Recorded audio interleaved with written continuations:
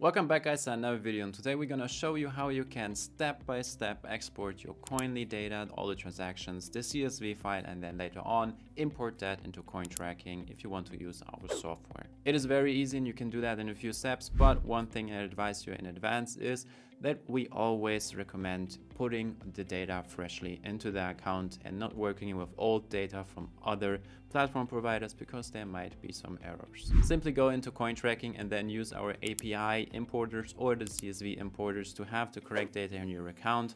But I will also show you how to export the data from Koinly and then get it into CoinTracking if you really want to. Let's go into Koinly, and we are here in our dashboard and we see we have 184 euros. And then let's navigate to transactions. In the transactions tab, we have to click the three dots on the right side, and then we can export our transactions. Here we can download all the transactions. You can download the selected transactions if you want to edit them in Excel. Once you're done, you can import your changes back into Koinly by uploading them here. We will just simply export from Koinly and then go to CoinTracking. So let's download the transactions. Once you have downloaded your CSV file from Koinly, then we have to convert it into an XLS file so we can work with the data in Excel. I've done that. Just simply choose any online converter of your choice, and then we will go back into our download folder. And first we have to download our template from CoinTracking for the Excel spreadsheet. So simply go to CoinTracking, that's our dashboard, our main page, and then go to Enter Coins, Bulk Import, and then Excel Import. Here, if you scroll down, you can download our CoinTracking Excel Import template, which we will use to import the data into CoinTracking. So we simply will copy and paste data from Koinly into our spreadsheet.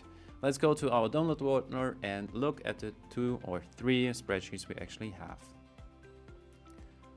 First, we have the transaction.csv file, which is from Koinly. Then we have the CoinTracking template, and then we have the transaction_1 XLS file, which is the converted file from our online converter. So this one, the original one, this one, the converted one. The original one is actually not necessary anymore, so we can delete that, and we'll work with 2 files now.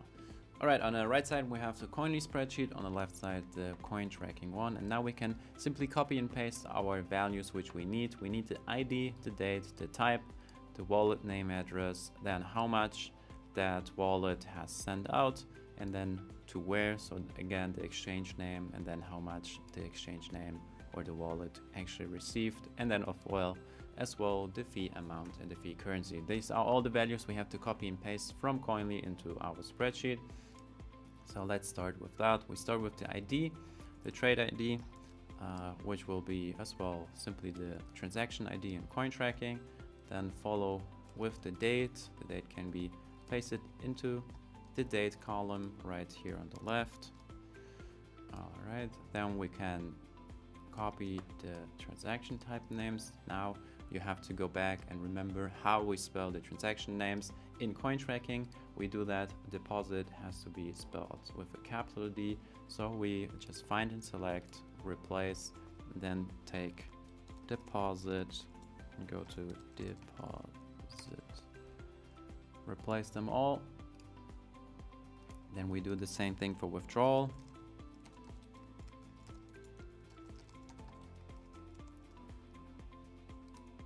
And the same thing with trade.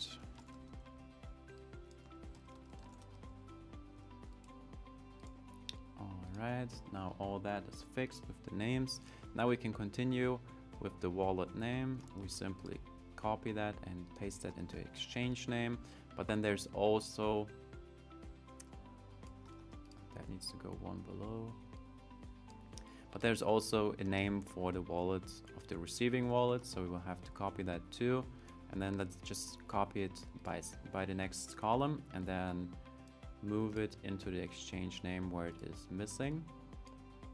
You have to take particular care that you do that correctly with the exchanges, otherwise you're gonna have some disbalances in the balance by exchange side. So to avoid that, take a very careful view on the exchange names.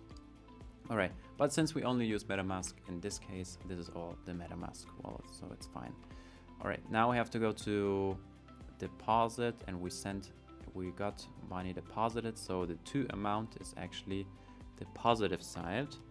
So we have to get that onto the buy account side in CoinTracking, and then the from is the withdrawal side, so that's the sell side in CoinTracking.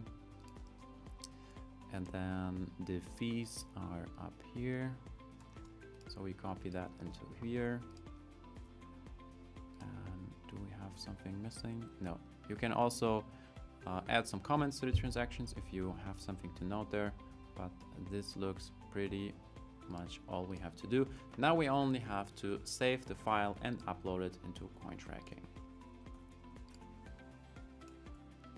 Go back to the previous site where we downloaded the template and choose the file. Now we choose the CoinTracking file and open that and click continue to import, and voila, we see we have a successful or good created Excel spreadsheet with no errors in it, and we can proceed with the import. CoinTracking will confirm with a big green box that our Excel import has been done correctly, and if we go to enter coins, we will see that we have all our MetaMask transaction in here. Now, if you want to create your tax report, then you have to recalculate your trades so your portfolio is on the most recent update with the new transactions, and then we can go into the tax report and generate our tax report.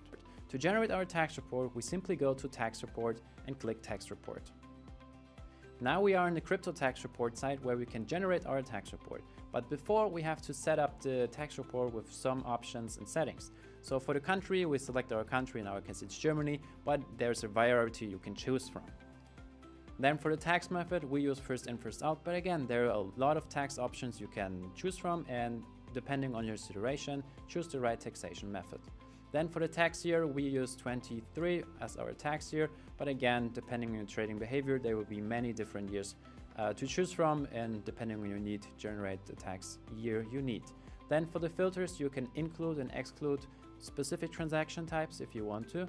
Then previous trades, consider all previous trades in the report. This is an option you should leave on. Then you can use the deposit separation tax lots if you want to or not, and you can group all purchases by day and group all search by day.